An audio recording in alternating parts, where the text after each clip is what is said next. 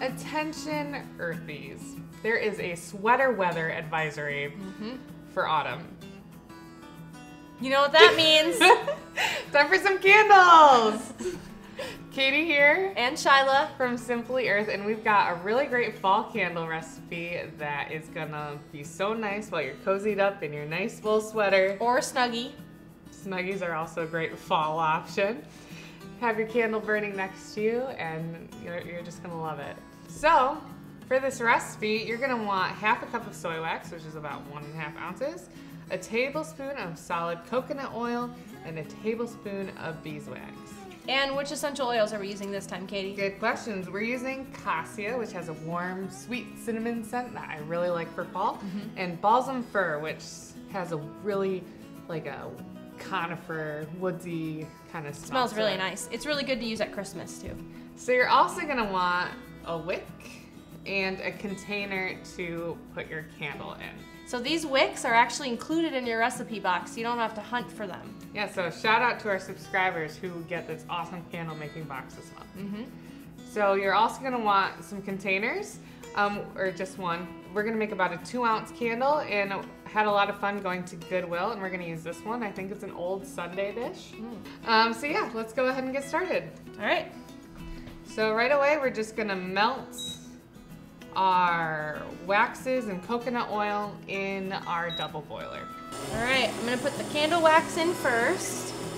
And this is soy candle wax, am I right? Yep. So you can make a candle just by using soy wax or even just a beeswax candle, but we're going to mix these ingredients together to get more out of our ingredients. It also creates a really nice smooth burn so your candle doesn't just pile in the middle. It'll burn kind of like evenly. a bowl effect. Yes, that's what I'm looking for. It'll burn evenly.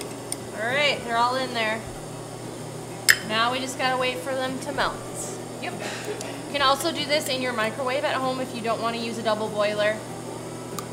Yeah, if you do use it in your microwave, be sure to use it, heat it up in small increments, like 15 seconds.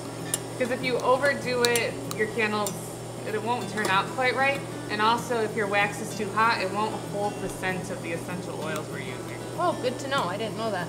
All right, now that that is done melting, we're gonna add our essential oils to it. So Okay. Go ahead, Shyla. So 30 drops of Balsam Fir. So I did 30 drops of the Balsam Fir and then 10 drops of the Cassia. And I gotta stir that. Where did my handy dandy? Wow, he really blends in down there.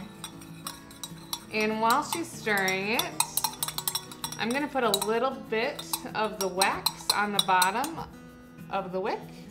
It smells really nice. And I'm gonna use that to help glue the wick down, and I'm gonna make sure it's in the center. Looks pretty centered. Yeah. And Shyla's gonna, it's all stirred up? All right, so Shyla's gonna go ahead and pour that in. So to make sure this wick stays in the middle, we're gonna prop it upright. This is a pretty sturdy wick, so it'll probably stay there by itself, but we'll just give it a little bit of help. And you can use a pencil or a spoon or anything to just kind of help hold it upright. Perfect. All right. Cool. So we'll let that cool. Once it's cooled, it'll be solid. And that'll take about an hour or less. And once it's done that, it's ready to go. And then you're gonna wanna trim the wick down also at the end. Yep, to about 1/4 inch in height. So when your candle is all set like it is now, you can trim your wick. Good? A little bit lower. That's good. Like so, and make sure you label it so you can remember how you made this amazing candle. So you just cut off your label. There's little tabs on the back here. Ta-da! And then let's put this one on the bottom. And it sticks right on there. So to find out more recipes like this, go to our website and check out all the other recipes we have on there. Yep, simplyearth.com. All right, see you guys later.